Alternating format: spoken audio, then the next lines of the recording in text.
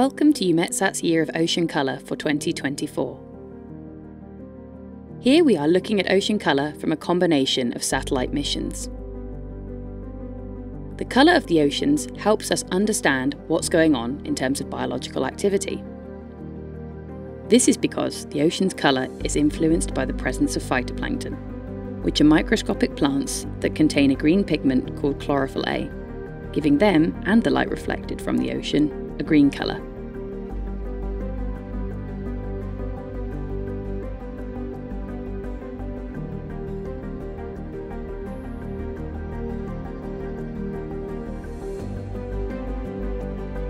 At EUMETSAT, we operate the Copernicus Sentinel-3 satellites, which provide ocean colour measurements. This data is provided to the Copernicus Marine Service, who combine it with other ocean colour data to create a full picture of the colour of our oceans.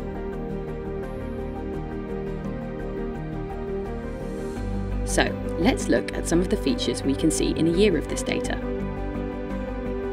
As on the land, the oceans have seasons. In spring, more sunlight allows phytoplankton to grow through photosynthesis.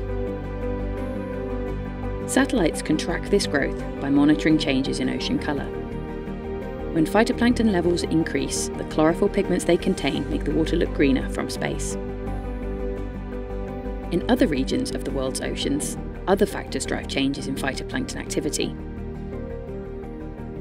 In upwelling regions, a combination of wind blowing a certain direction and the orientation of the coastline create a circulation where surface waters are driven offshore and cold waters rise from the depths.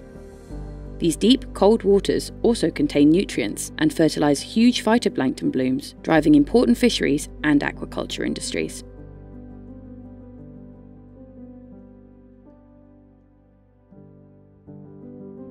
On the other side of southern Africa, we have the Agulhas Current, where warm water flows down from the Indian to Atlantic Ocean.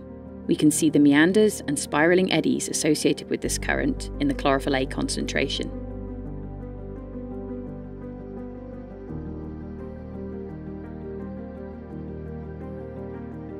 Summer brings different drivers of phytoplankton blooms, and in the Baltic Sea, influences from human activities. Summer temperatures create stable conditions where phytoplankton bloom, taking advantage of the inflow of nutrients from agricultural activities on land. This can cause eutrophication and negative impacts on human and ecosystem health.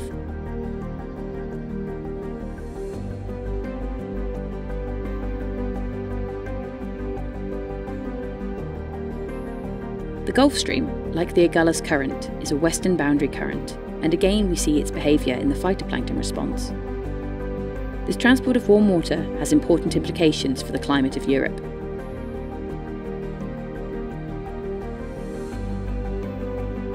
Moving south, we can see the influence that the ocean floor can have on the ocean at large.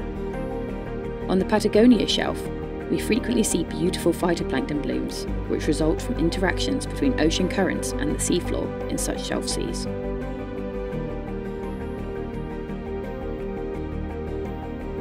Another western boundary current can be found off the coast of Japan.